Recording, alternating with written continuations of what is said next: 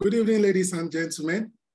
Welcome to this edition of HR Mentorship Learning Series. We have tagged this conversation with a mentor. And the topic we'll be looking at today is from data collection to data insights, how to build an effective HR framework. From data collection to data insights, how to build an effective HR reporting framework. My name is Oluyemi Adeosun, and I'll be anchoring today's conversation and teaching session. As always, we would like us to please feel free to make this session as engaging and as interactive as possible. At some point, we'll also allow participants who would like to share their experience or examples to help reinforce the knowledge and the teaching of tonight as soon as possible. Also, if you have questions, feel free to drop them in the chat box. At some point, we'll also be able to allow people ask their questions verbally. Let me just say that I decided to do this particular webinar with this particular topic because in a space of like 5 weeks, 3 people independently of each other reached out to me to either say, oh, help me look at my report, my weekly report or my monthly report. Is it adequate? Some even said, oh, share with me a template for reporting. Of course, I tried to assist as much as I could, but I felt, okay, let's invest and commit to a larger time frame and do a more exhaustive and elaborative session so that other people too can share their insights. Of course, the outcome of today's session is to help us think in a holistic and robust manner so that we can be able to deliver outstanding results. Okay, my first question for tonight, please, I need you to be dead honest. Do you like doing reports? And this is, well, let's have 3 options for tonight. Yes, no, sometimes. Do you really like doing reports? I just want to gauge something quickly in the chat box.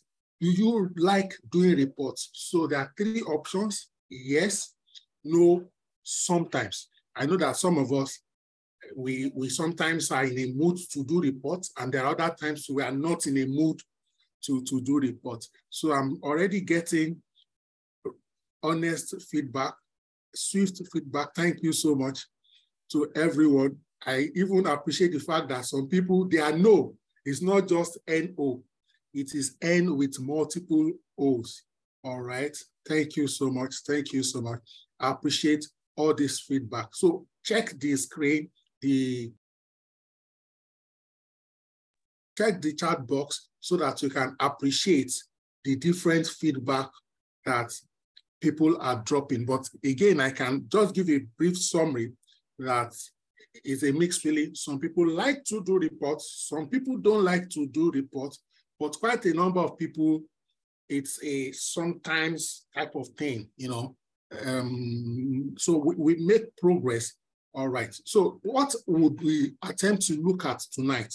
Briefly, this is the table of contents. What is HR reporting? Because I also need us to understand it. Okay. What is the purpose of HR reporting? Why do HR, human resource practitioners or professionals, struggle with HR reporting or with reporting? Okay, we'll also look at some HR reporting metrics, emphasis on some, okay? We'll also look at qualitative and quantitative reporting, tips for effective reporting writing. Then I will also share some HR reporting samples, emphasis on samples, because they may be relevant only to certain contexts. And then we'll go to question and answer and also experience sharing. You may want to reach out to 1 or 2 people on your team, your colleagues, your friends, associates, to join this particular session, as it will be very helpful. Now, what is HR reporting? Now, one of the things that I appreciate, you know, interacting with some other professionals in other fields. Let me give you an example. Maybe our colleagues in audit. typically when they come to audit you, they will tell you that, oh, this audit is according to COFO framework. This audit is according to this framework. This audit is according to that framework. Sometimes in HR, we may not necessarily have like a universal framework to provide guidelines on certain activities that we do. So it's dependent largely on experience, exposure, industry, personality, management, but so that we can have some reference points. I did some research to say, okay, can I even get frameworks that attempt to provide guidance to reporting? I saw quite a number, but I think this particular one is universal, is something we can reference and relate to. ISO 30414, okay, as guidelines for human capital reporting.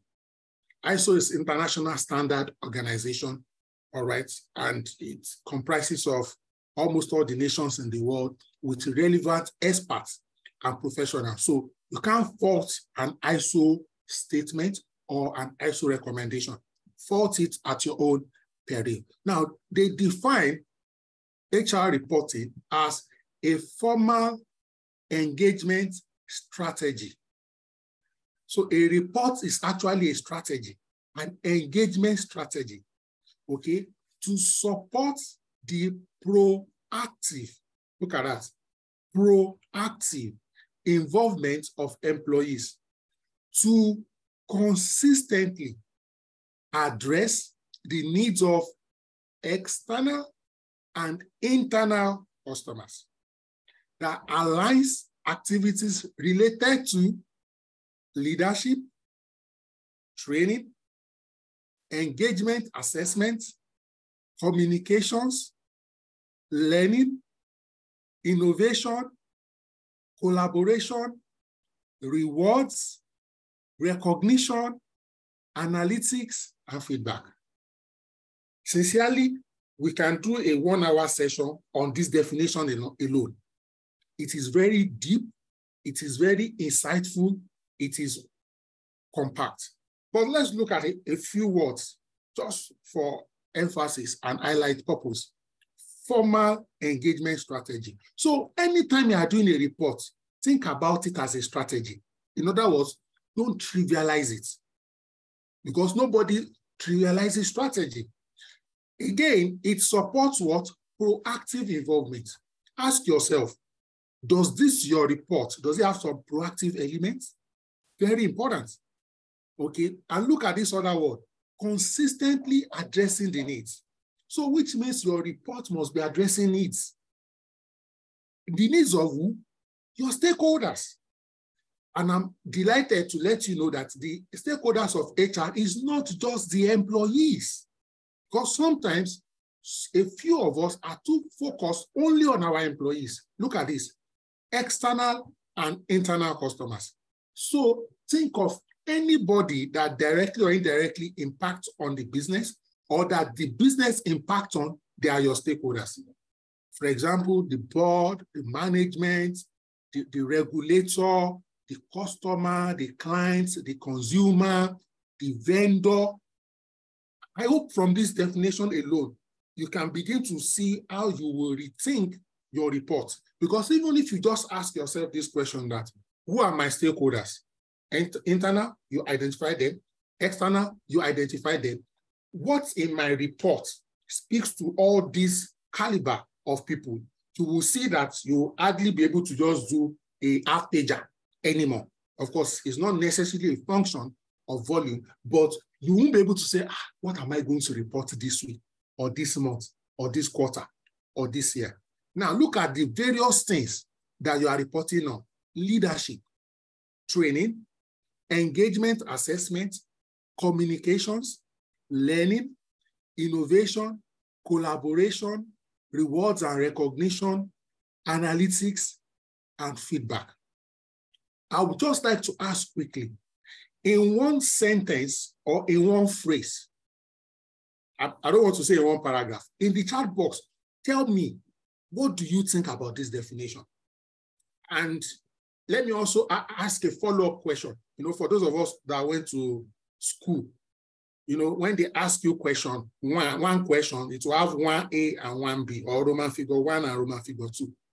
Does your current report or your immediate recent or past report, would you say, if you judge your report by this definition from an holistic perspective, how would you rate your report over 100? 100, 100, 90 over 100, 80 over 100, 60 over 100. I will need us to assimilate. I need us to reflect. I'm almost wishing this was a physical class so that I could be seeing our faces right now. Okay, just the report you submitted maybe for first quarter or for last week. Would you say, and I would like to get some feedback in the chat box. This is a workshop. Let's put it. Thank you so much, my brother. I like that. Someone here says he will rate his report 60 over 100. I need to get some feedback. Okay, I need to really, really get some feedback. Someone also says, don't worry, I won't mention your name. Okay, someone says 50 over 100. Okay, somebody says 85. Fantastic. The person that got 85, you must share some examples with us tonight. Okay, I'm not putting you on the spot, but voluntarily. Somebody says 40 over 100. Okay, let's keep the thought coming. Okay, let's make progress. It also shows we are all in the right class. Okay, so that even from the definition alone, we can already gain something, and we can already see one or two things we will begin to adjust. Now we'll look at a few other definitions and concepts. What is HR reporting? Yes, we've looked at a general definition.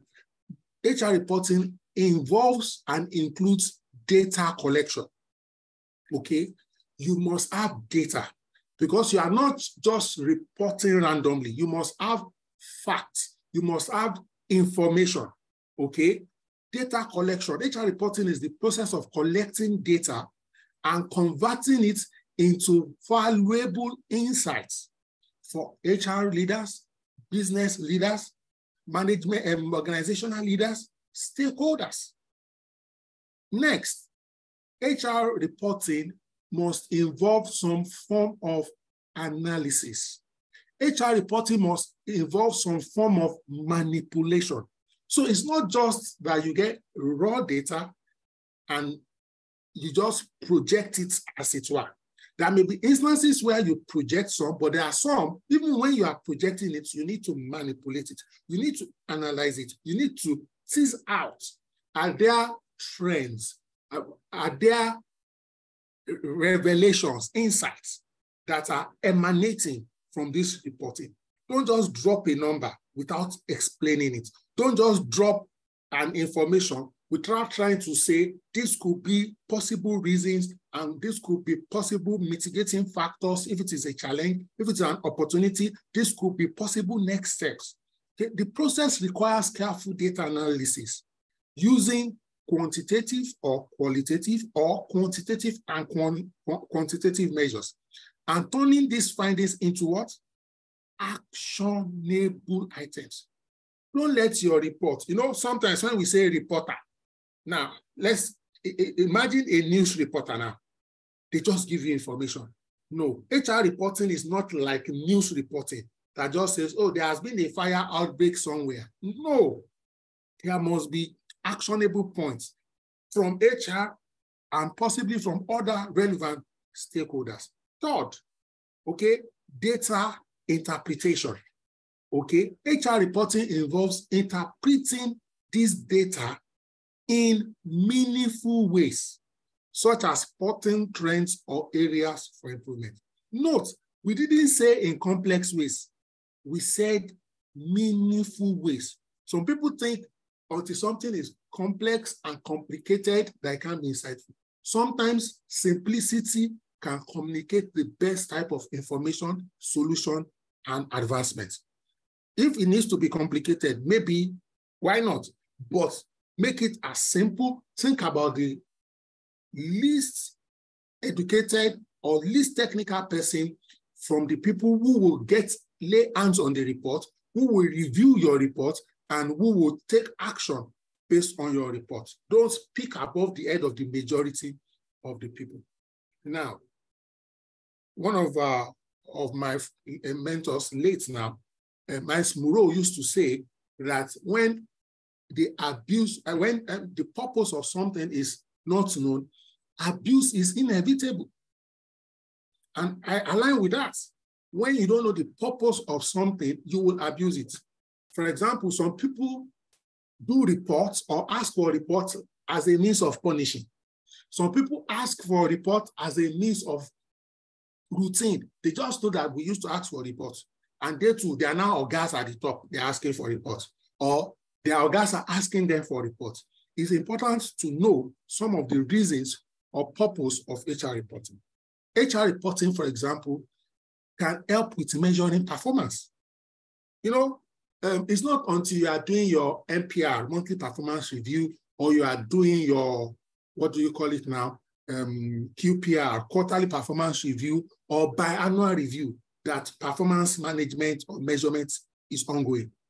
Every report, irrespective of the type of report, encapsulates results, encapsulates outcome, encapsulate progress or shortages or deficiencies.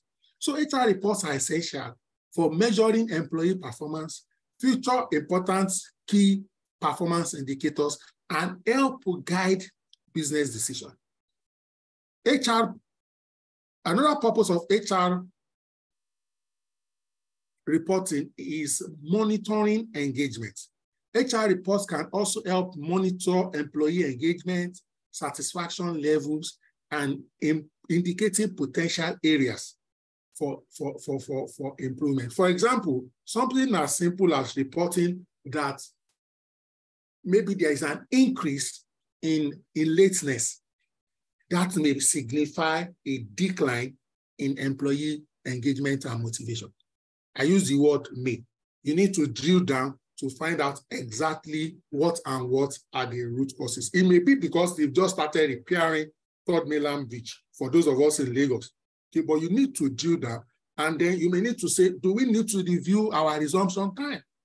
So you are not just reporting for reporting's sake. HR reporting, one of the purposes is also sometimes to promote diversity. HR reports can help promote diversity and inclusion by identifying how minority groups are represented in the organizational workforce. Overall, HR reports are valuable tools for what? Gaining insights into how organizations' HR function. Patience Lawal, please mute your mic. Thank you. Overall, HR reports are valuable tools for gaining insights into how an organization's HR function operates and how they can drive the organization's overall goals. Please follow me. Why is HR reporting? Why is it important? Why is it important? One, to make the contribution of human capital to the organization more transparent. This is very important. You know, sometimes, they will say the more you look, the less you see. Sometimes people ask, what is HR doing itself? We are sweating. We are traveling. Yet, if you ask the average, maybe CEO or CFO or any other C-suite, some of them, not all of them, may struggle with what we are doing. Sometimes it may be a reflection of our reporting, the quality of the reporting, or under-reporting in some instances. HR reporting is important to make the contribution of human capital to the organization more transparent. HR reporting helps the organization to understand the importance of purpose of investment in the workforce. Each time we pay salary is an investment in the workforce. Each time we do training is an investment in the workforce. Each time we do TGIF is an investment in the workforce. Anybody investing must be getting periodic reports on the impact and outcomes of those investments. HR reporting is important because it helps us to improve what? Productivity and performance. What are we doing well that we need to reinforce? Where are we not doing well that we need to mitigate against? HR reporting helps to measure the financial and the non-financial returns generated from investments in human capital. HR reporting is what? Very important. Now, who are the users of HR reports? You know, earlier in the definition, according to ISO, we saw that HR reporting affects both internal and external customers. Critical users of HR reports include executives. They use HR reports to help guide decision-making and track progress towards company goals. Even HR report is used for we HR as a department, as a function, as a strategic business unit on our own. HR professionals use HR report to monitor trend, identify areas for improvement, and evaluate employee what? Performance. HR report can also be very useful even for employees. Employees use HR report to track their own progress, understand the company policies, and learn about career development opportunities. And then clients can use HR reports in order to evaluate the performance of the organization and make informed decisions about potential partnership. Way back, I remember when I was working with a particular organization, I won't mention their name for privacy purposes, and a foreign firm was considering seriously investing, buying stock in that company. You know what they did? They hired one of the top 4 consulting firms in Nigeria to come and do like a due diligence. So part of the due diligence was, for example, of course, they were speaking with finance, but I was delighted and excited that they were also engaging HR, asking for the kind of report we submit, going through the report, checking, analyzing the report, and so on and so forth. For me, it was fascinating back then that an organization that is interested in potentially investing was asking critical information about HR and what the HR department is doing, the kind of report, and checking the report to help them make a decision. So they were not just asking for what is the revenue, what is the cost, which are valuable questions to ask, but they were also asking for different type of HR reports, which was part of what influenced their decision to invest in that organization at that point. Why do HR, why do our colleagues, why do I struggle with reporting? It's important we know. Very important, because if you know why, it will be helpful in mitigating and working around it. The first reason, in my own experience, why some of us struggle with HR reporting is that in the very first instance, some of us do not have a work plan. In other words, you didn't have a plan to say, this is my plan or my department or my unit's plan or my function plan for the year, for the quarter, for the month, for the week, for the day. You see, if you are able to conceptualize your work plan upfront, by default, okay, what to report will almost be consequential of what you plan to do. I agree, there will obviously be periods where you will need to do things you didn't plan to do or do more than you plan to do. But that will only enrich your report, not take away. So once you have a work plan, a mirror of that work plan becomes what? It becomes, by default, HR report.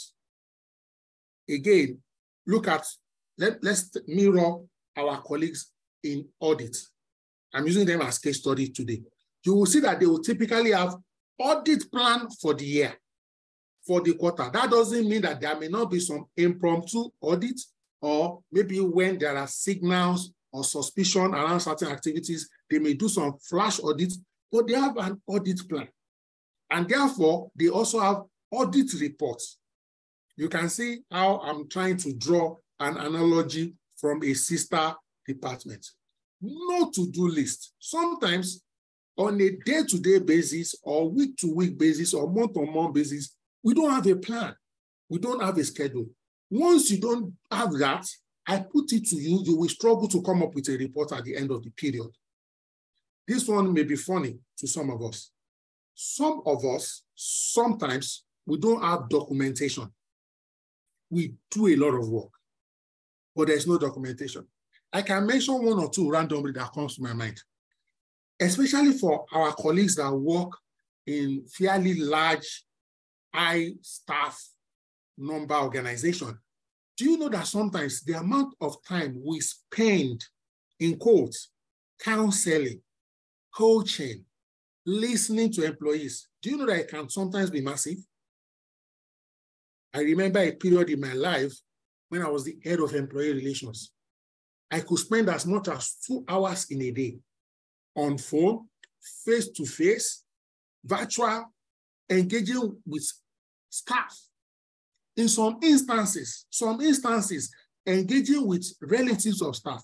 But guess what? Do you know that you can have a 15-minute call and then there's no documentation? So you don't record something to say, I had a conversation with so and so. This was the focus of the conversation. This was the information I provided. This was the solution. And then you document it. That's why I said, if you operate in a system where you fill timesheets and you need to account for every hour, every 30 minutes, every minute, you will be able to see what you have done for the day and how they are valuable to the organization and how they advance organizational interest and productivity. Another reason why some HR struggle with reporting is that they don't even have a clear scope of work. In some instances, they trivialize what they do. Men and brethren, I've seen this a lot. You know, maybe because we've done it so many times, we now don't think it is work, or we don't think it is important. There is a lot of things we do that is important, and we should not trivialize. Okay, we begin to consciously magnify what we do. I'm not saying we should exaggerate, but we should not treat it as unimportant. Okay, sometimes too, some people have challenges with estimation. Some of us, sometimes, we don't have a full view and appreciation for the complete spectrum of the HR value chain. Why should any HR struggle with reporting? Let's just mention some items quickly. I feel I've been talking alone for a while. So quickly, thank you so much, Blessing Joshua, for your message. I like that. Now, so that we can have a few, please drop in the chat box any element of HR value chain that you know. I want us to do it together as a group. Quickly in the chat box, drop any elements of the HR value chain that you know. You will see at the end of the day, hopefully enough people cooperate with me on this particular task. You will see that if all these are in our value chain, why should we struggle to put out what we have done? Okay, I can see. Thank you so much, Ismail. Onboarding. Thank you so much, Adekorede. Recruitment. No, yeah, thank you so much. Performance management. Leticia, thank you so much. Employee relations. My sister Monisola, L&D. Olabodi, thank you so much. HR audit. Chidima, God bless you. Dispute resolution, fantastic. Odumewu, thank you. Succession planning. Okay, at the exit management. Again, Leticia the second time. HR analytics. My brother and friend Adereji Aderele, background checks. Let's keep it coming. Okay, Ayobami, business partnering. Oh, Adekorede, I love that. Termination is part of what we do. Exactly, daily payroll management. I'm only going to call unique things. So if I don't call you, don't be pissed off and don't ignore me in subsequent. You can see all the things we do in our value chain. Now, if you pick one value chain, so let's pick one now. Let's say we pick just recruitment. Do you know that with, oh, Onisola, chop knuckle, strategy is a very important part of what we do. Oh, Leticia again, promotion, fantastic. Employee engagement, fantastic.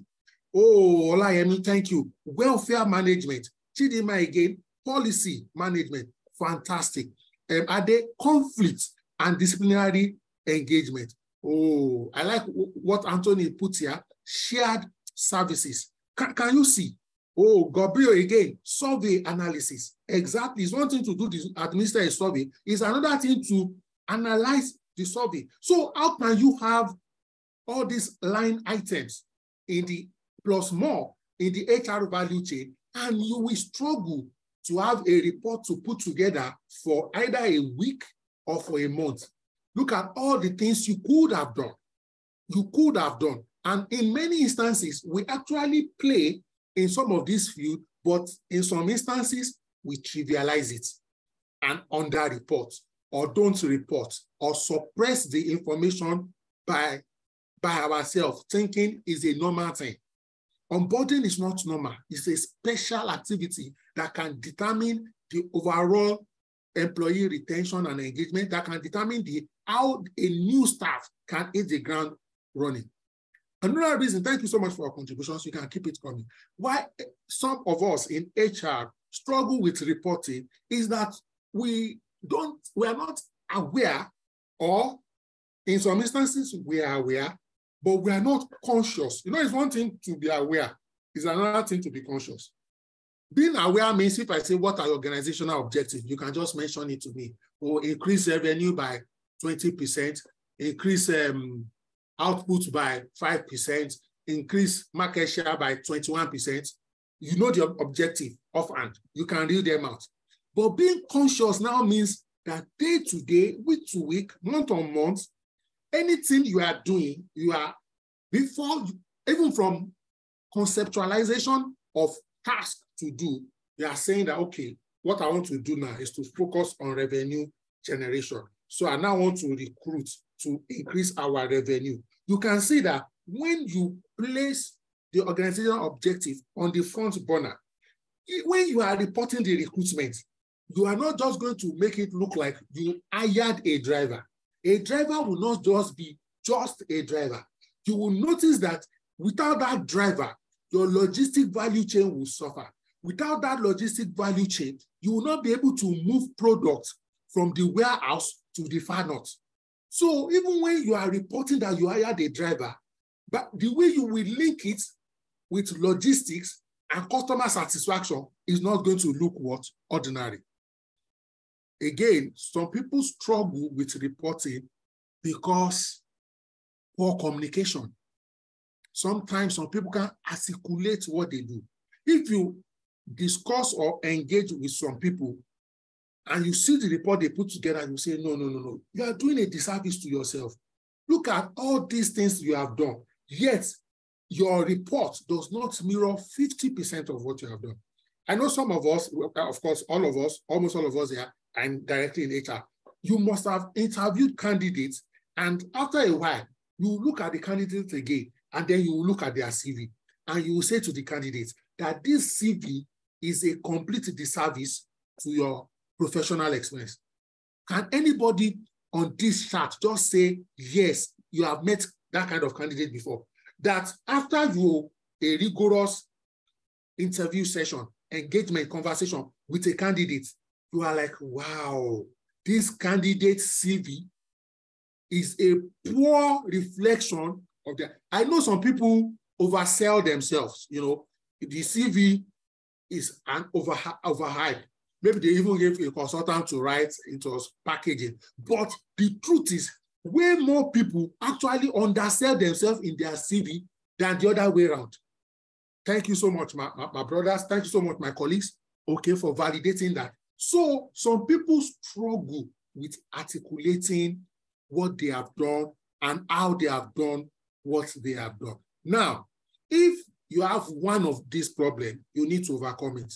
If you have two, you need to overcome it. But imagine, I have here listed at least 7 problems. Imagine you have all the 7. Now, in the chat box, if you don't mind, If there are any problem that you also know or you feel can also contribute to why we HR professionals, why some of us sometimes struggle with reporting, be kind enough to put it in the chat box. Okay, if you know any reason that I have not covered on the slide right now, that you think may be one of the reasons or contributory factor to why some of us sometimes struggle with reporting, please drop it in the chat box. Okay, so what do we need to do as HR? Okay. Oh, thank you so much. Thank you. I can see those feedbacks and contributions coming. Thank you, Billy. Thank you so much, Noye. All right, Noye says we are sometimes carried away with the grammar instead of stating the numbers. Thank you so much, Gideon. Sometimes it's lack of confidence. We are so bothered about what others will think or say about what we want to report and then decide to suppress it. Ebele said sometimes lack of management support or feedback. Oh, God bless you so much, my brother Adedeji. He says, not embracing IT tools that can simplify the report. Very critical, very germane, very fundamentals. Gabriel says, my brother says, giving attention to non-urgent and probably non-important activities. Fantastic. Let's keep those things coming. Okay, what do we need to do as HR? We need to demonstrate a high understanding of how our business makes money, how we spend money, how we make money. We need to demonstrate understanding of what the business needs to do in order to grow. As HR, we need to take the key lead in driving strategy, formulation and implementation. We are first a business person before we are an HR person.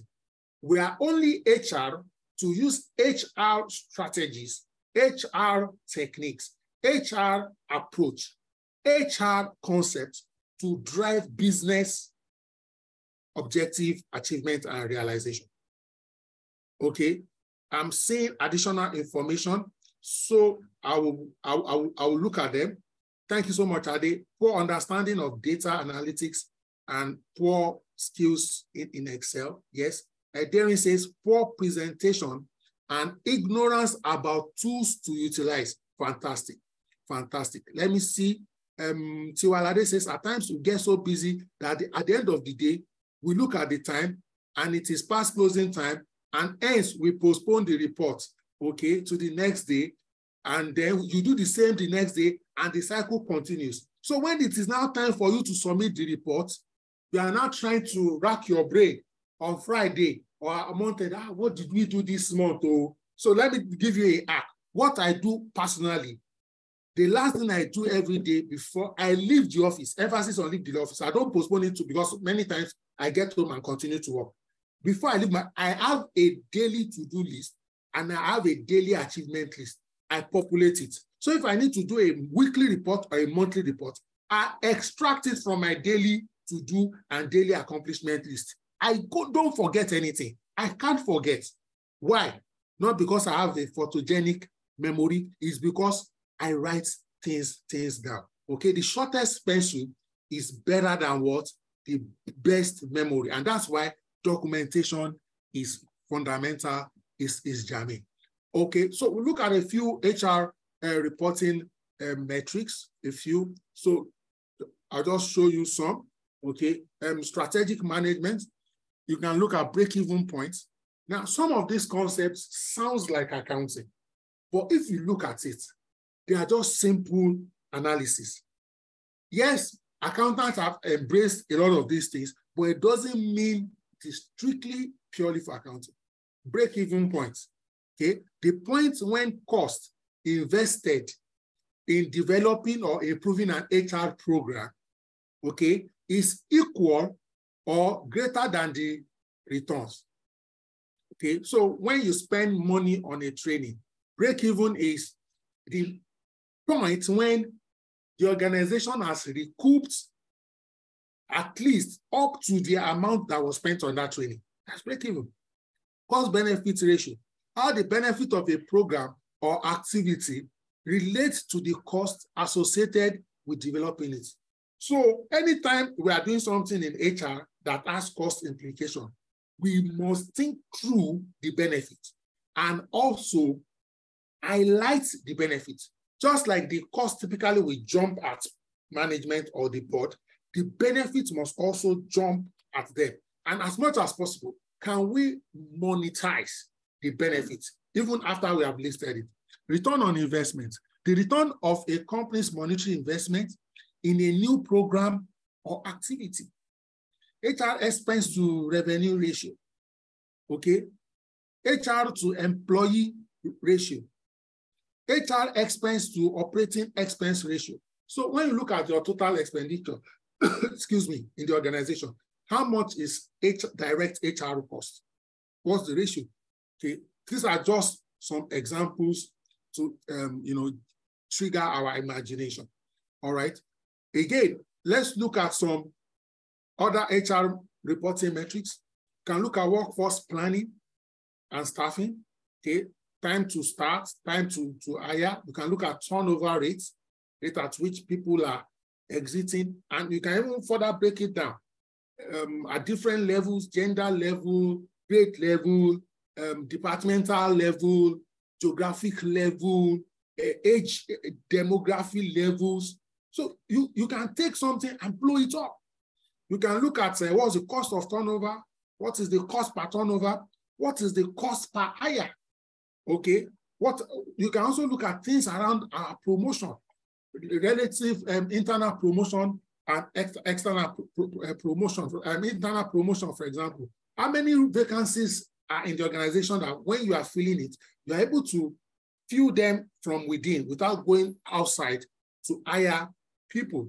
Okay, we'll look at some other ones: talent management, competency rate, degree to which employees in key positions have the competency required to achieve the performance objective. Okay, average training spent, the monetary investment in training, in an individual. Training participation rates, percentage of people who participate in company paid training.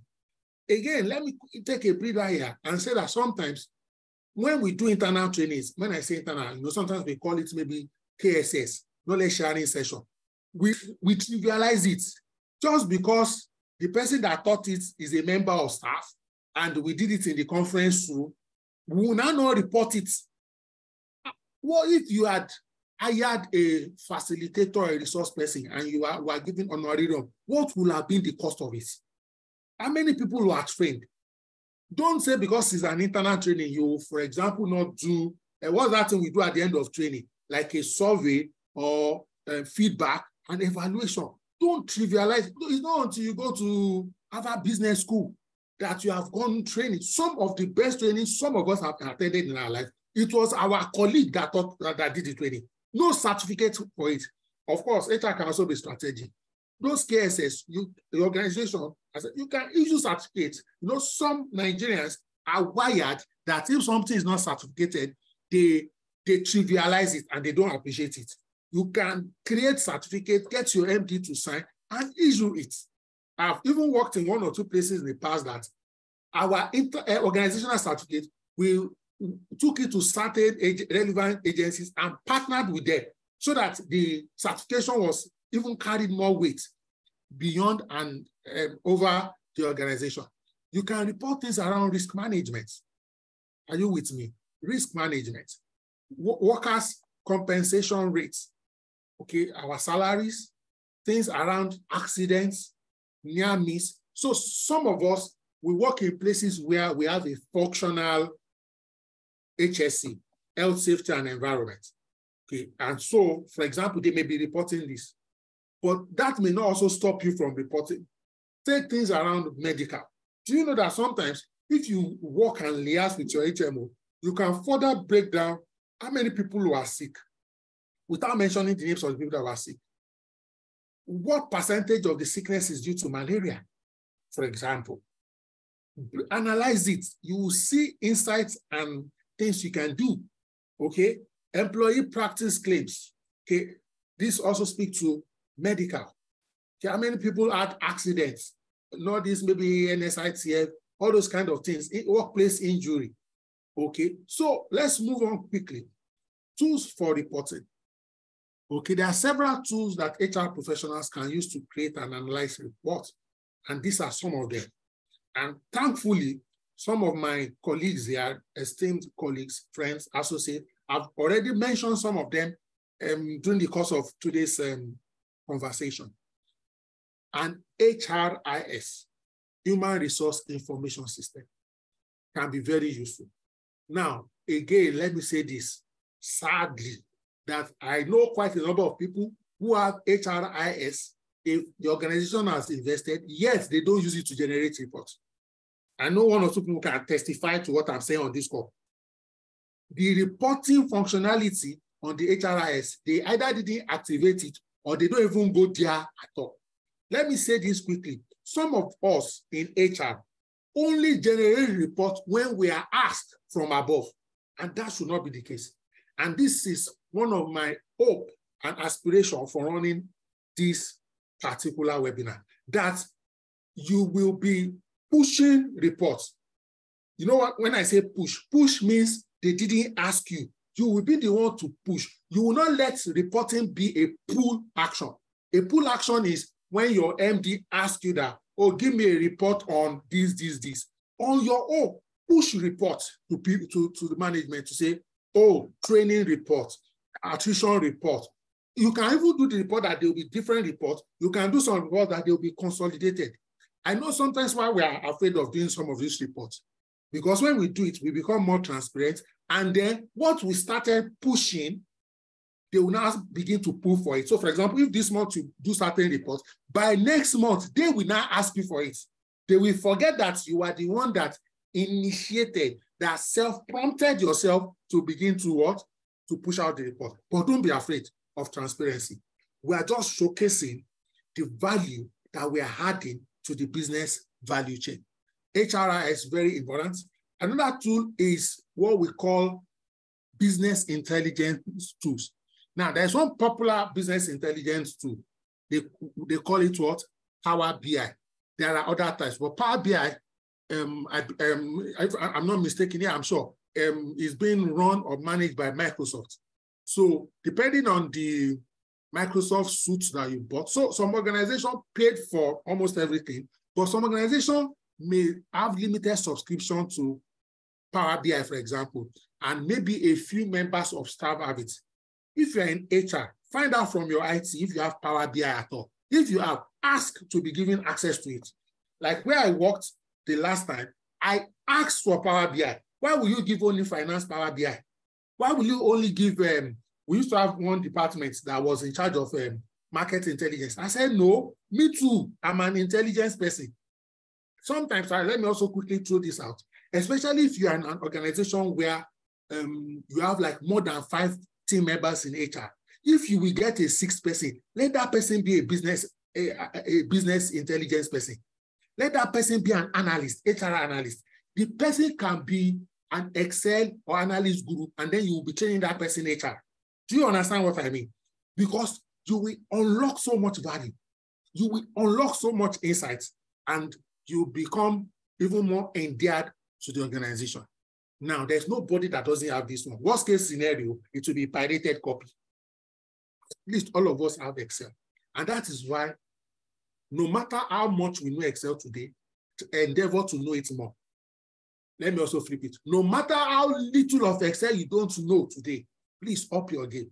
So go to my YouTube channel, Oluyemi Adeosun. There is a session on Excel for HR there, about 1 hour. Very, very insightful. You can watch it, pause it, play it, rewind it. Okay, and we also have a session on data analysis and Excel in the first Saturday of May. Just next Saturday, you can reach out to me if you are interested. All right. So Excel is a very powerful tool. Again, you can also collaborate with people who are exceptionally good with Excel in the organization. Now, this downside to that is, so you have HR information which may be confidential. So because you are not good in Excel, you're not going to call a colleague in finance who has Excel skills, and then he will not tell you to share the data. So you can see why it may pay you to improve your own Excel capability so that your information can be with you and you will not, compromise on data privacy. Then online survey tools, okay? There are different types. Many of them, you can use them for free. Some you can use them for free up to a certain quantity or a certain usage level, okay? So you have things like SurveyMonkey. There is the free version and there is the paid version. That's something like what we call Qualtrics. This can be used to gather data from employees on topics such as employee engagement, job satisfaction, training needs, okay? This data can be analyzed and reported using other tools. So when you do employee survey, there must be reports out of it. When you do performance management, there must be a report out of it. When you do biannual appraisal, there must be a report out of it. You see, let me make you laugh. When you do TGIF, there should be a report that should emanate from that TGIF.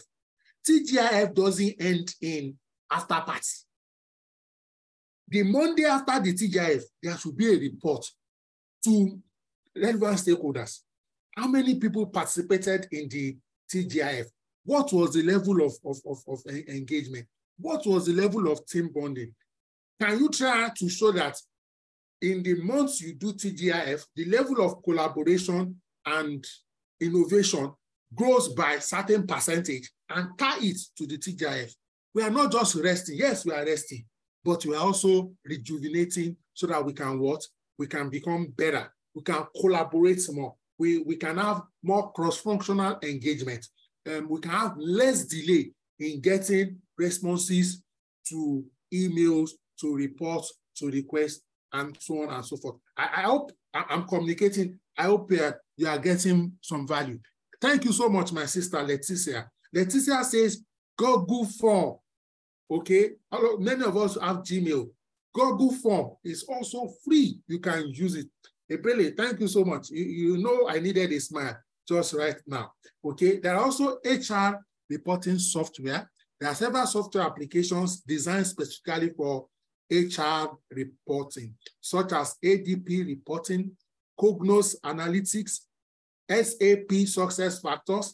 Okay, these tools offer a range of features, including customizable templates, real-time data, and advanced analytics capabilities. These are just examples. So if you are using an ERP, Enterprise Resource Planning today, check. There will be somewhere that will be what? Reporting. If you are using an ERP, you most likely have either internally or with the vendor, a support person. Next week, please schedule a meeting with the support person for the ERP. Tell the person that come and show me, teach me or my team the reporting capabilities of this ERP. They will show you. They will be forced to teach you. They can even help you configure certain reports that what you just do every month is just click a button and in seconds or in a minute, the report will come out. Some of us, we are sitting on gold mines. We are not extracting the full value from what we are sitting on. It won't cost you any money. Some of us, we already have the ERP. We are just either not conscious of it or we are not placing a demand on it. So speak to your IT or speak to the vendor. Ask for a meeting. Most of the time, when we are using all this ERP, we pay either annual support fee. Place a demand on your support fee.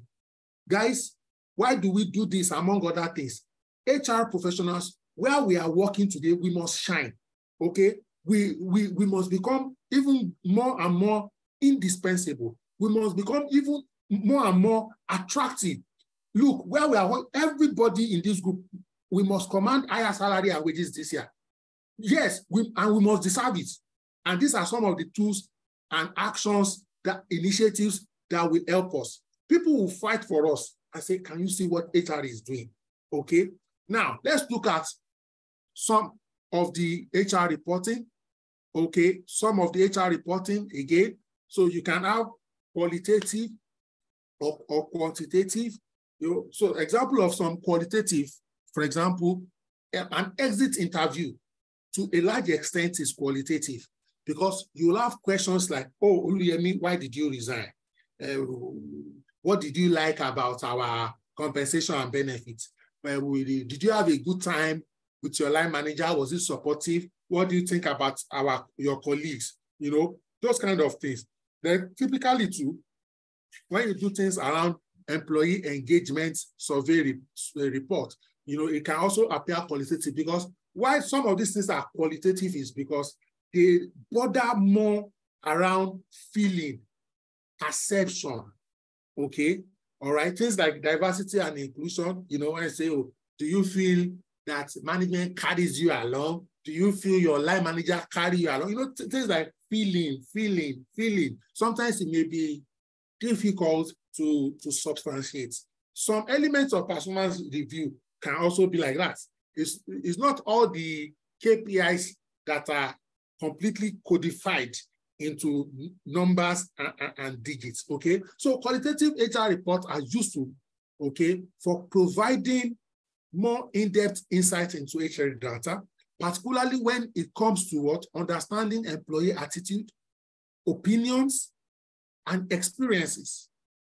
Again, when we talk about toxic workplaces, if you check it very well, it's largely qualitative, okay? They can be particularly useful for identifying underlying issues or trends, okay, that may not be apparent from quantitative data alone.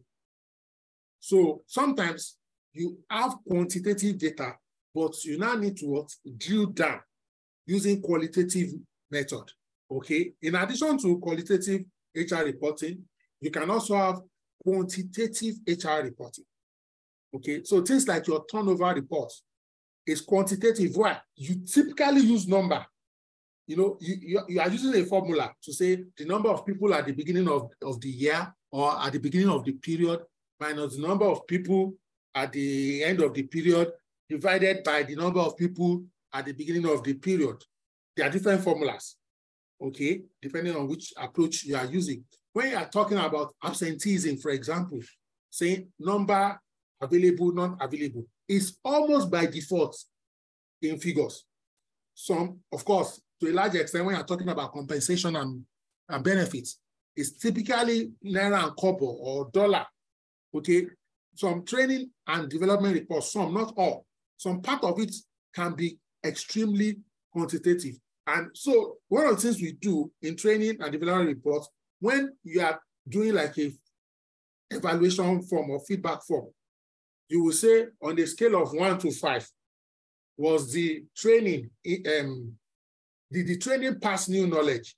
1 being the lowest, 5 being the highest. So even though you are asking a qualitative question, so to speak, the response is captured in a quantitative method. In other words, you are using numbers, okay? So quantitative HR reports are useful for providing objective numerical data that can be used to track progress and make data-driven decisions, okay? They can be particularly useful for identifying areas where the organization may need to improve, such as high turnover or absenteeism rates, or areas where the organization is performing well, okay? Such as high levels of what? Employee engagement or low level rates of disciplinary action. So you can say, oh, in the last 3 months, we've not issued a query to anybody, okay? Or we've not had to suspend anybody. So let's look at some tips for effective report writing, okay? Let's look at some tips. First and foremost, let me say this without any fear of contradiction, that no report means no work done. There are 1 or 2 people listening to me right now. Where you work, you don't have to submit reports for one reason or the other. It will haunt you badly. One day will be what? One day. Maybe they are downsizing and they are trying to determine those that are working or not working. Just because you've not been submitting report or you've been submitting shallow reports, they will treat it like you are not working. It will shock that person, but it won't shock you anymore because you have learned. And you now know that you can push reports on your own. You don't need to make reports a pool-based, okay? No reports may mean no work done. Poor reports can mean poor work done. Are you paying attention? So, you see, when you are, it's just that it will look funny when you say what are part of your activities for the week.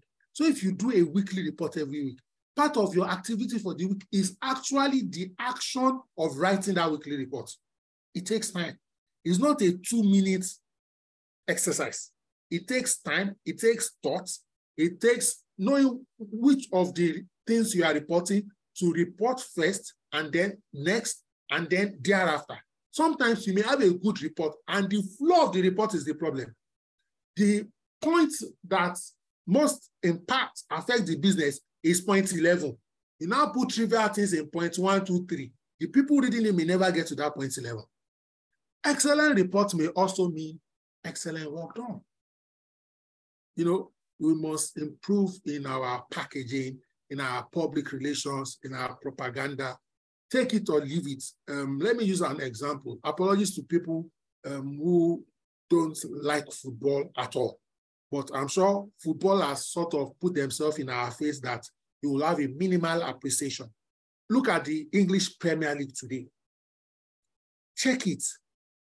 It is not necessarily the best league in the world, but it is the league with the best publicity, with the best public relations, with the best propaganda. The front is packaging. 50% of English Premier League is what? Is packaging, branding. See what they do today to English players. Almost all English players are overhyped and overpriced.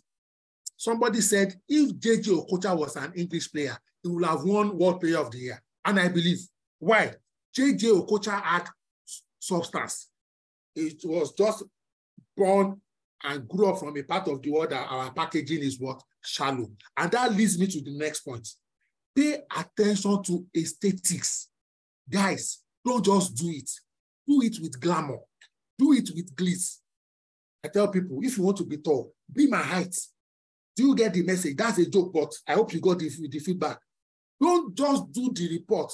You see, guys, well, you see, one of the skill sets you must develop is your aesthetics capability, your PowerPoint. So pay attention, at least for those of you that joined this meeting today, look at the PowerPoint I'm doing. You will see intentionality in me doing this PowerPoint. It took me 3 months to prepare this slide that I'm presenting to you.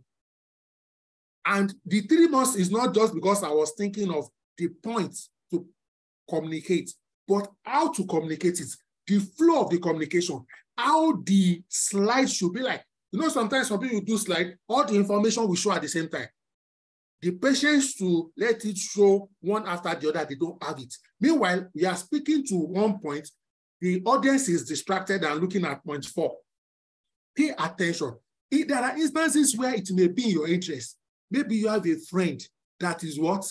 That is super good in PowerPoint, for example. If that is the means by which you are submitting the report, you do your due diligence, get your report content, finish it, then you move it to that your friend, and then they help you do the final aesthetics. Again, the problem with that is, so imagine you are working in an organization and you have sensitive information. You now have to pass it to your friend in another organization. Maybe due to carelessness or negligence, somebody else sees an information they are not supposed to see. So that's why, to a large extent, within your team or by yourself, you need to develop this package. You know, the way some of us wake up in the morning, we take our bath, and we take time to make up. And if you are not fine, you are not fine. But if you are fine, you use makeup. Wow. So when you have content and then you are packaging to the content, you have killed them. Are you with me? Okay. So aesthetics is what is important. Now, another thing, pay attention to details and data accuracy. I'll say that one more time.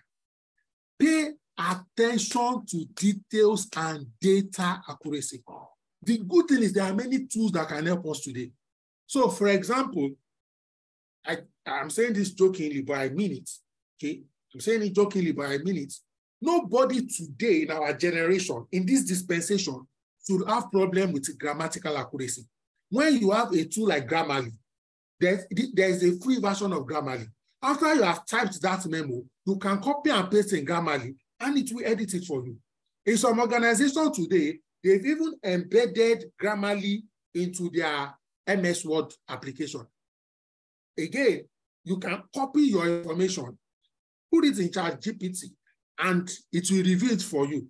For maybe, if you can say, this particular memo or correspondence, okay, ensure it's, put it in a formal tone. Make it positive, make it empathetic. So please pay attention to details and data accuracy. There's nothing that irritates leadership or managers or management more than your data are conflicting. So maybe you write something in words. So let's use an example, 422,000 naira. Then in the figure, you now write 431,000 naira. So there's a misalignment between the words and the figure. And what typically happens to people is what I call what? Copy and paste errors. Let me share a joke here. Back in the day, somebody was copying a colleague's exam sheet. So he copied the matric number. Don't be like that person. Beware of copy and paste errors. Some of us, by default, when, let's say they say do a disciplinary report, what you go and do by default is you duplicate the last or a recent disciplinary report, and you now begin to adjust the content. Copy and modify, copy and edit, or generate the document afresh. Or when you finish running the document, before you submit, if you work in a team and the sensitivity, confidentiality is not high risk, get somebody else to help you vet what you have done. There is no mail I send to all staff that I don't get 1, 2 other people to read. This has nothing to do with pride. This has nothing to do with, oh, I have 22 years work of experience. You see, when you are the one that generates a content, it's easier for you not to see the error. Why? The content is in your mind. So when you are reading the email or the document, because it's in your mind, you'll be seeing it reflecting on the paper. Meanwhile, when you call someone who is very neutral to read it for you, they will just easily, effortlessly pick out some of these errors.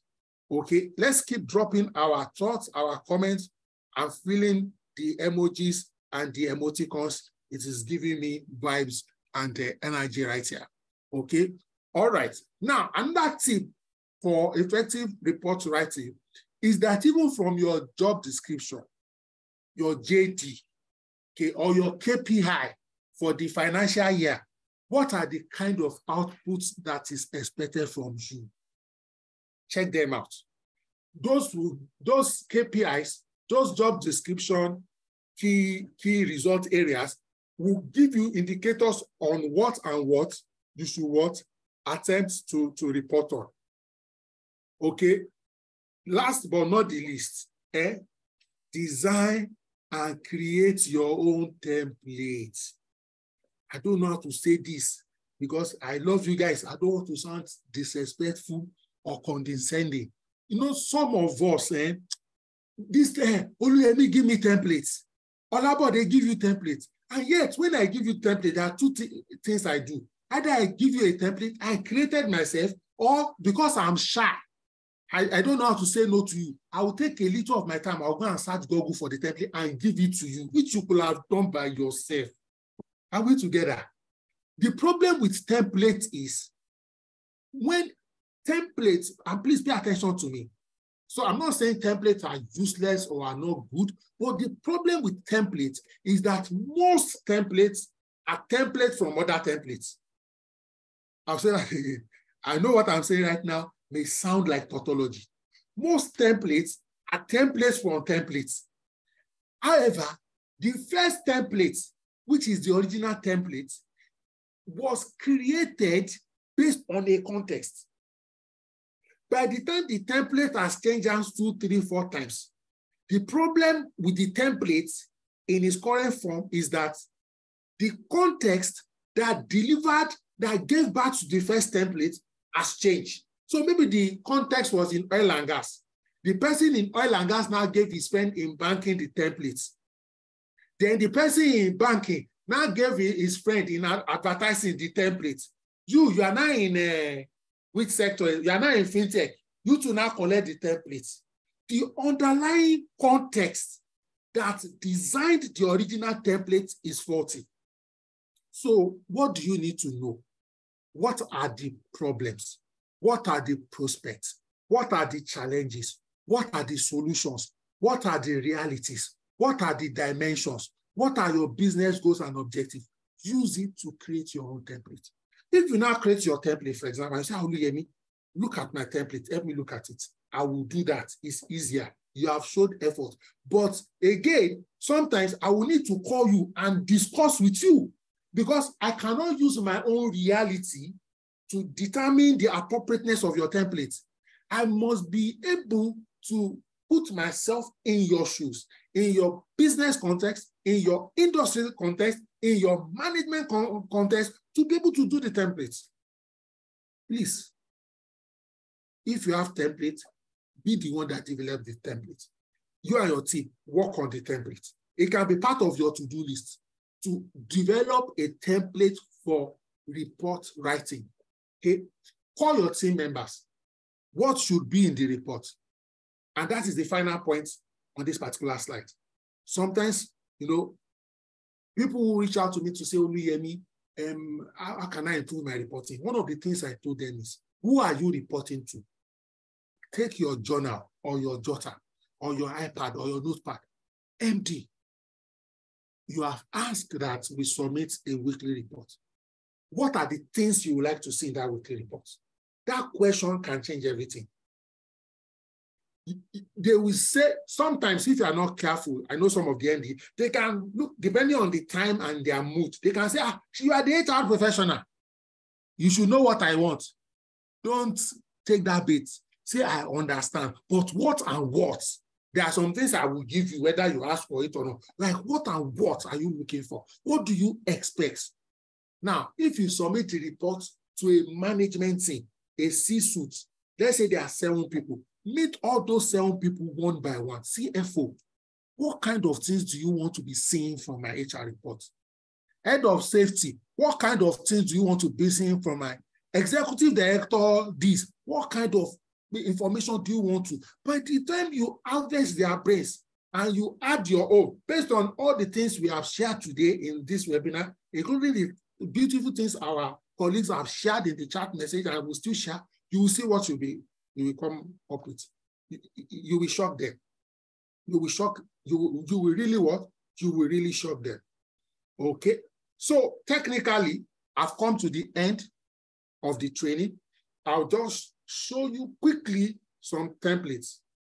Again, don't forget that they were only useful in certain contexts.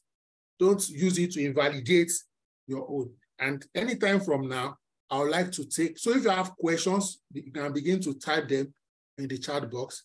And if you prefer to raise your hand to ask the question, beautiful. And much more importantly, I will appreciate that some of my colleagues here share. I will try not to call anyone out, but if I don't see hands, I promise to call you out. Don't tell me you're in a noisy environment. I won't buy that. That won't be part of the report. I'm just joking. I'm just kidding anyway. So let's look at some templates. I'll be very fast. I just want to show you different templates. So look at this. Very simple. See, head count, recruitment, training, recognition. You can see the serial number, the last head count. Very simple. When the person joins, when the person resigns. I'm moving on. I have many to show you. Okay, look at this one. This is what a friend of mine sent to me when I was trying to help her to improve her template. I changed some things there, of course. So this is a real-life template that you're looking at. Of course, you won't see the organization. In the person's weekly report, see last week expenses, cat food. So you can tell that this person is in charge of what? HR and admin. So you can't take this template now. You now go and put cat food in your own weekly report. The first question is, does your organization have a cat? So you can see here now, vehicle roadworthiness. You can see purchase of 400 liters of diesel. Payments for repairs done on Tacoma. Tacoma is a brand of vehicle. Now, look at on the top, staff reports, staff spreads, confirmed staff, unconfirmed staff. But there are no insights from this. It's just information. For example, these people that are unconfirmed, why are they not confirmed? Is it that they are not due for confirmation, or they are due for confirmation and some things are stopping them? Do you understand? We are moving. Projected expenses for the week. So this person is proactive. He's also trying to say these are what we'll probably need for next week. Okay? You can see hotel booking for the trainer. My question will be, trainer for what? Which trainer? This person is assuming that everybody in the organization knows who the trainer is and the training they are talking about. This is underreporting. This person, for example, could have what? Mentioned the training, who are the targets of the training, what is the expected outcome of the training. Do you understand what I'm saying? Flight booking for what? Visa processing. Look at this report now. So I'm trying to show you both the good, the bad, and the ugly. So I'm not showing you only good things, so I can rejig our memory and we can see what and what we can do. This person and this particular report has issues and what? Status. So issues, recruitment, senior graphic designer and marketer. Status, sourcing, shortlisting, and interview is ongoing. One challenge I have with this kind of report is there's no time frame. There's no deadline. It's just open-ended. Look at this. Bringing in an expatriate from Dubai to train technician on the machine usage. Status, concluded with expatriates. If we proceed to booking a swipe lane for this. Population of third quarter goal setting of staff reporting to you. Still pending. We prompt him again. You can see how pedestrian some of these things are. Staff salary review letters awaiting your review. This is a report. Oh, I hope that person is not looking. Anyway, the person will know that only me and the person knows. Now, let's look at this particular template. Don't laugh. Oh. I think let me just quickly check. Don't mention yourself. Oh, don't mention yourself. You know, I didn't put your name there and I didn't put your organization. Don't mention yourself. Oh. Meanwhile, I give you credit because if not for you, I won't be doing this webinar. It just dawned on me that let me invest time. That for you to be honest to ask for help, many people need the help and they are not aware they need the help. Let me see. Leticia, why are you laughing now? My sister Loretta, why are you laughing now? I'm trying to check through our chat group. Okay, thank you for your. Okay, fantastic. Anytime from now, I'm going to. Okay, maybe we should do this. Ngozi, you said you are willing to share, right? My co-admin, please help me watch out for Ngozi Bukolade Tumobi. Enable her to speak, please. As co-admin, you should be able to do that. Enable her to speak. Taye Azan is asking for slide. Template again. Let me see. Okay. Let me continue with the presentation. Okay. Go ahead. Adebukola, can you speak? Please go ahead. Good evening, sir. Good evening. Good evening. Good evening. Thank you for the privilege of learning from your wealth of experience. Good evening, everyone. It's good to be here. Okay, one thing I want to share. Our facilitator has done a load of work in helping and guiding us on how to generate reports and how to do report writing. But the area that I want to give everyone a charge is why the report generation, why the report writing. This is tied to your HR strategy. As long as you understand the purpose, the game, the aim to do this, it will help drive your innovation. It will help, trigger your creativity. For instance, while the internet has a host of templates and things you could copy or learn from or adapt or align to, the reason that makes you you is that inside of you, there's a huge untapped talent. And it is when problems come to you that you can begin to ask yourself, now that I have this problem, because HR professionals are meant to be solution providers, then you rethink and ask yourself, how do I present it to this management? How do I present it to executive management? Within your inner strength, you can draw out the innovation and the creativity of how to do this, your report. You know the problem, then you can rethink. And like the facilitator said, when you're done writing and putting the issue, the suggested solutions, and then the proposal, as the case may be, on any area of your HR or any area of your work. Because I presume some people that are not even HRs might even be joining this lecture.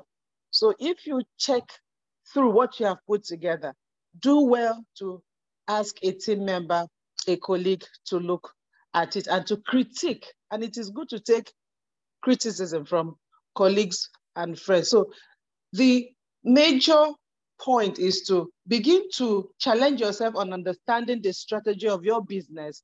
Then it will help to shape you in your report writing, report creation, report generation outcomes, because you're going to be infusing content for the executive management to make critical decisions for the business. Because you are like an entrepreneur, but you're under the umbrella of an employee. However, the ownership approach must reside in you, that if I'm saddled with this problem, how do I solve it? Wear that thinking cap, think deeply. Then when you can identify areas of how the solutions can be, always work with the 5 whys: what, when, how, where, and whom, and all that. And it will help you to do your report writing. Thank you so much for this privilege. Thank you, sir. Thank you so much, Ngozi. That was spot on. That was beautiful. Thank you so much, Ngozi. Okay, if you like to contribute, and you should contribute, absolutely, indicate in the chat box, raise your hands. We will enable you to make your contributions. Please don't deny us of what will help us progress in this, our HR journey. That's why we are not doing this journey alone. Nobody is an island or a monopoly of knowledge. Now, this is another HR report, for example, that we are taking a look at quickly. You can see the report has what? Serial number, then the report, details, and then frequency. You can see here, the first item there is what? Medical utilization report. What are the details? Total number of enrollees on the HMO scale, frequency of hospital utilization, top 5 chronic ailments and additional support, top 5 hospital visited, total premium paid, excluded service. Then you have what? CEO breakfast roundtable. What are the details? Highlights of the session, key action points from the session, implementation status. The third point, employee engagement survey. Report of the survey and the analysis, you can see, staff pain points, areas of improvement and commendation. Next, wellness and engagement initiatives included. Hepatitis B vaccination, International Women's Day, Men's Day. What are the details? Participation rate, feedback from participants, other measures to be put in place as a result of the initiative developed. Okay, and so on and so forth. So you can see here, these are different kinds of reports and the details of all the reports: induction, leave utilization. So look at this, leave utilization, total number of days planned, total number of days utilized, constraints on underutilization or overutilization. You can see highlights, disciplinary report, attrition report, confirmation report, union meetings updates, educational advancement. These are, then the last report here is outsourcing report. 13 reports, just one organization. You can see, and there are things you can report on that is not reflecting here. Of course, there will be things reflecting here you can't report on because it is not applicable to your organization. Look at this report now.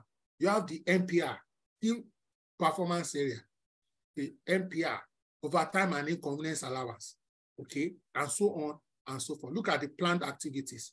Look at the expected outcomes. Look at the dependencies. Dependencies means who needs to provide input or support or collaborate with you. Then look at this, timeline. There are timelines. Look at this, status. So it's either it is completed or it is ongoing or otherwise. You can see. Now look at this particular report now. You will see that some of these reports are slightly more robust than some of the reports we have been showing in the earlier form. But they are all important because all the reports are contributing to another. Look at this now. You have formal DC. A DC means disciplinary committee. You have an informal DC. What is the total DC? 17. They now break it down. Suspension, how many? Dismissal, how many? Exoneration, how many? Exoneration means some people face the DC and they were innocent. Final written warning, how many? Termination, how many? You can see DC has reports. Okay, look at this. This will interest you, especially in this jackpot generation. And let me say one or two things in 1 or 2 minutes here. This one is what? Q1 report on visa letters. So, you know, in some of our organizations, employees ask for what? Visa letter. For any reason. Look at this. In this particular one, where is the highest letter people are asking for? Can somebody type it in the chat box? Let me be sure that I'm not alone. You know, for tonight, let me be a Liverpool fan. I don't want to work alone. Any HR person should not work alone. You can see the highest number of what? Embassy letter was to which country? Not be me talk more. Now, you can see that in this particular instance, and this real life data you are looking at is Canada. That tells you that by the time people are asking you, for example, for letter of introduction to Canada, what is the next letter you will get? I want to know if you can draw insights. I want to know if somebody on this call can draw insights. So almost all these people that are asking for letter from Canada, you know, in this particular organization, they will make a request and say, please give me a letter of resignation. Don't mind me, slip of tongue. Give me a letter of what? Introduction to the Canadian embassy. Please, what is the next letter that we follow? Oh, God bless you, Olabode. God bless you, Chidima. God bless you, Monisola. Now, you can now see that, you know, if you tell somebody that in your management meeting, be reporting request for visa letter. You know, if you are not careful, you can say, no, for what? Why should you be reporting letter of, how is that important to the business? But can you see that it is important? Because most likely, of the 24 people that ask for visa letter to Canada, 20 of them will go. So what will you now start doing? Once somebody is asking for a letter to go to Canada, that's their role, especially if it is critical. You will check the succession planning. Is it in progress? Is there backup? Do you want to create a talent pipeline? Do you want to go and check people on LinkedIn that you even begin to interview offline? Do you understand? So that the time they now give you their resignation letter, you can collapse the time to fill if you are going to recruit from outside. There is nothing in HR that is not interrelated with any other thing. I was intentional in putting this, and this is real life data, because that when I was saying that sometimes some of us, we trivialize some things. Please, nothing is trivial in HR. Nothing is trivial. Once you are seeing, I used to work in an organization, the 2 highest months with turnover, highest turnover, was September and January. September has the highest turnover. The second highest turnover month is January. Who can tell me why? Who can tell me why in the chat box? In that particular organization, the highest turnover month, every month, employee turnover was September. The second highest turnover period is January. No, it's not jackpot. Tell me the purpose of the jackpot. God bless you, Ade. Your head is there. Chop knock, chop knock. It is cool. They're either going to Canada, going to UK. So what do we used to do? For September, once it is like June, July, August, vacancy day, no day. Certain roles, especially people that are, say, between the ages of maybe 25 and 35, what will we begin to do? We'll begin to advertise the roles codedly. I'll begin to do interviews. We'll begin to warm our pipeline. Why? When they are resigning, we are not shocked. We already anticipate that, okay, 25 people will resign. What we may not know is which 25. And then we'll be watching. Once they begin to either ask for letter of recommendation, you know, letter of visa, those kind of things, they will begin to take day off. They want to go and do their IESTS. I don't know what's the name of that exam. You are now beginning to what? To track them.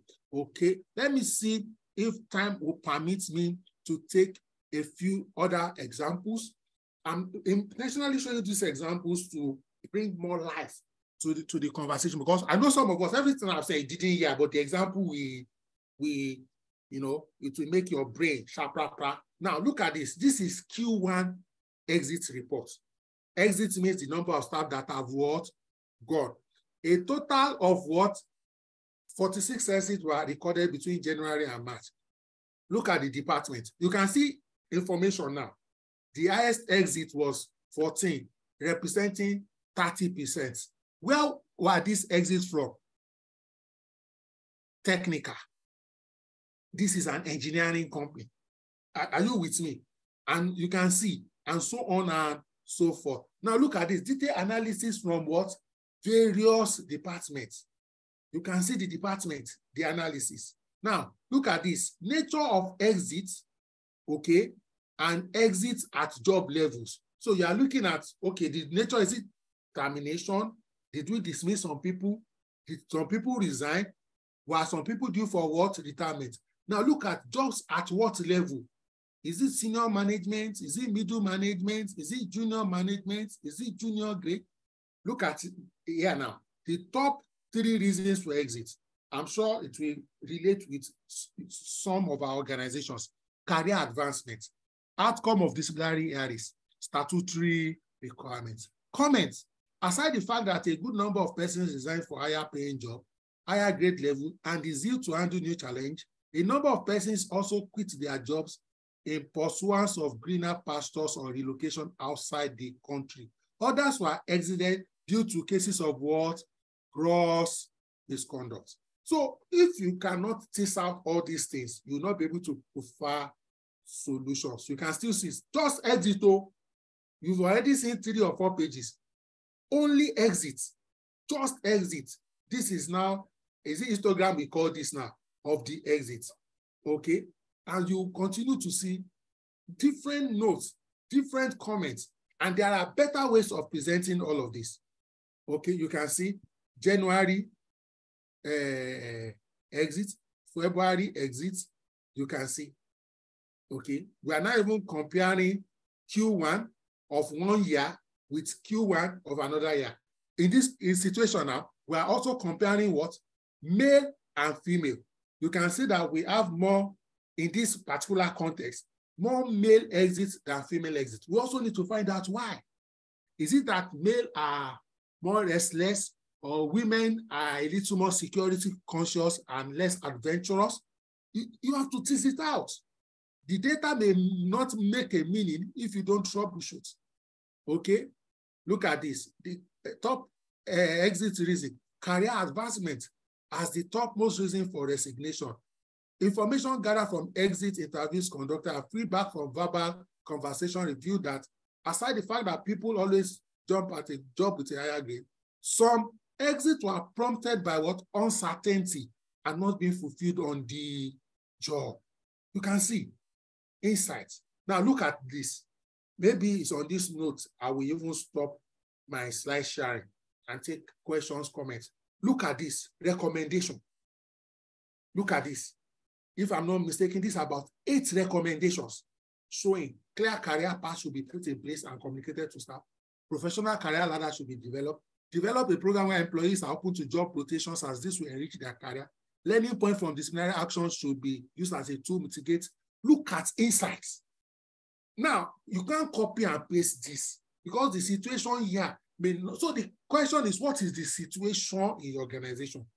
Tease it out and tease out the solution. You can't just be saying, Olabode, share your template with me. Could it work? Are we together?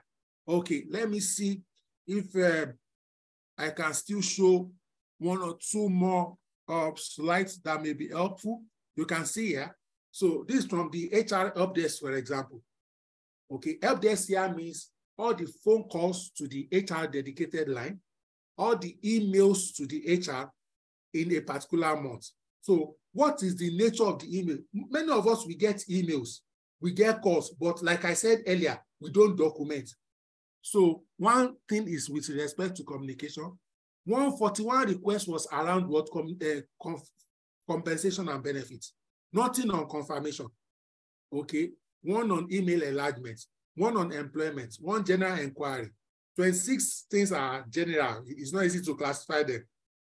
38 was on HR performance management. 1 was on ID card misplacement. you know, and so on and what. 98 were for medical reasons. Okay, 90 was for what? Records updates. You need to show some of these things.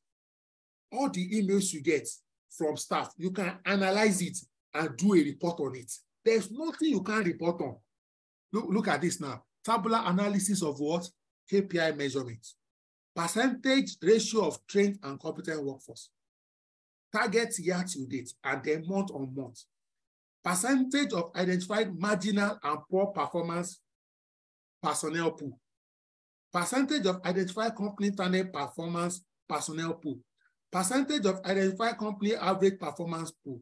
Percentage of staff rates, new hire and replacements. Performance of conformance rating to company standards, blah, blah, blah. Percentage attrition rate of full employees, and so on and so forth. You can see, look at this. You can use, what do you call it? I've shown you histogram or bar chart. You can see like a, what do you call this graph now? Like line graph to show the trends of ratio of trained and competent workforce and all the other parameters. Graphical analysis of KPI management. Okay, when you do this thing, look at this, staff payroll record. This is even by gender, female to male, technical and office-based.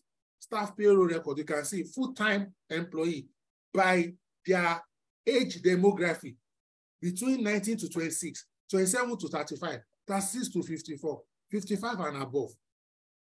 You can see here, 68% of this particular organization are between 27 to what? 35 years. It will inform the kind of employee engagement programs you will do for them. Staff productivity measurement reports. Time off analysis, you can see. Rotation time off, vacation days, maternity days, paternity leave, marriage leave, compassionate leave, leave of absence, study leave, paid time off, unpaid time off, visa processing, force majeure, unapproved absent days, suspension days, training days, statutory time off, all around just time off alone. Men and brethren, if we can think deep, our work is valuable. If we can think deep, there's value to unlock from what we do. Nobody here should say, oh, I don't have anything to report. Not anymore. Those days are banished forever. Okay? All right? The list is what? It's endless. Thank you so much. Again, I'm open and we are open because you can ask a question and someone else may answer on the call to questions so that we can call it a wrap.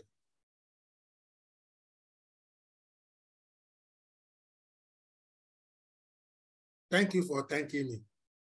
So questions, comments, or contributions, please.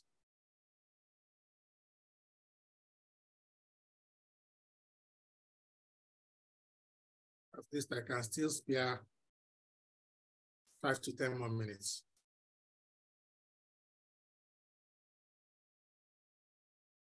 Okay, so while I'm waiting, I'll just drop the typical announcement I drop if I was not the one presenting. I didn't get anybody to help me tonight. But it's good, it's part of it. We enjoy what we do. And we thank everyone for their massive mammoth support. All my co-hosts for tonight, thank you so much. God bless you. I'm waiting if there will be any question, if there will be any contribution, if there will be any suggestion or feedback. So in case you are not following me yet, for reasons best known to you, in your own interest, please follow me. And in my interest too, please follow me. Thank you so much, Emmanuel Udo. It says from the training, I believe the month of May will be great. I believe so too. I believe so because increasingly we are unlocking more values. Yes, thank you so much. Ade says, yes, these letters are actually a true indication of exit. Yes, it's a proxy. You know, we call it cause and effect. Cause and effect. Cause and effect. Thank you so much, Oluchi. Loretta, my sister says, how does a timesheet look like? I don't have a sample right now, but I can explain it. Okay, Loretta, a timesheet just accounts for every hour or every 30 minutes or every day. So just imagine now, let's imagine together, Loretta, let's imagine together. So you have 8 days in a week. So in Excel sheet, you put Monday, Tuesday, Wednesday, Thursday, Friday, and then you now have 8 to 9, 9 to 10, 10 to 11, 11 to 12, 12 to 1, 1 to 2, 2 to 3, 3 to 4, 4 to 5. So you can have Monday, 8 to 9, departmental meeting with the team. You fill it in that timesheet. You can now have 9 to 11, interview of product category manager, 2 candidates. 11 to 12, you can now have review of all pending emails. 12 to 1, break. 1 to 3, development of KPIs for new staff, and you mentioned the new roles. 3 to 4, okay, review of disciplinary report from last week. 4 to 5, okay, you do development of JD for 3 new roles.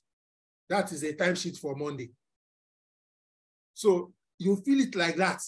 And you can also get the people who report to you to fill. I've worked in places where that timesheet I described to you in Excel was actually digital. So you have to fill it. So what happens is that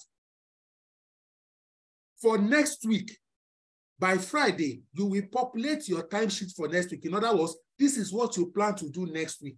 You will fill it and submit it to your line manager. Your line manager can either approve it or request for a modification and say, no, what you have put for next week is not sufficient. Then at the end of the week, you will now resubmit it to as like done or actual. Okay? Please don't be shy. Ask any question related to this subject matter or anything I mentioned specifically during this conversation tonight. All right. So there's a question from Noye. Okay, Jennifer. Read the question for me, my brother, please. Okay, so she said, how can you navigate providing info when your management don't want to share some financial information that can help your analysis? How can you navigate providing information when your management don't want to share some financial information that can help you with your analysis? Okay, thank you so much. That's not an uncommon situation in either one-man businesses or, you know, if you work, for example, in a company that is a PLC, you may not necessarily have that problem because statutorily, due to SEC regulations, they need to disclose certain figures. So if you take certain companies, for example, that are PLC, all those banks, you can just go online and search for their AGM report of last year. You will see the number of staff. You will see the total emolument paid to staff. There's nothing to hide. So what you need to do, first and foremost, Noye, is based on the information you already have. Leave what you don't have first. Try and create compelling reports based on what you have. As part of your report, you will now say, oh, maybe concern that I will have even been able to provide better insights if I'm able to get so information from finance or from production or from blah, blah, blah. That's one way to go.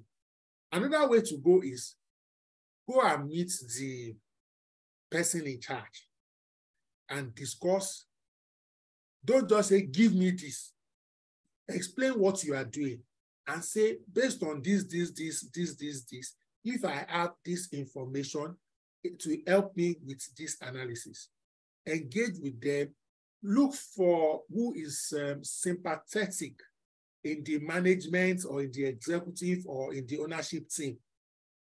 My final comment will say, if in the long term, it is not possible, you may also need to work your internal or external JAPA. Okay, again, because one of the qualities of a good place to work is transparency to a large extent. If the thing is not like a trademark secret, if they don't trust, if the reason they are giving is because they don't trust you, then you should go to an organization that trusts you, or they too should hire somebody they can trust. I hope I've been slightly helpful. Thank you so much, Olabode. Any other question or comment I might have missed out? Okay, I think we are good to go. So if there are no comments or no questions, does anybody want to do closing remark for us? I don't want to close this session. Anyone? So let me call my friend, Letitia, if she will speak. Letitia, closing remarks, please, if you oblige us.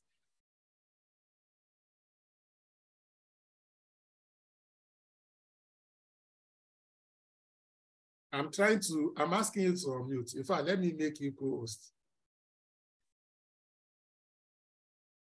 Okay.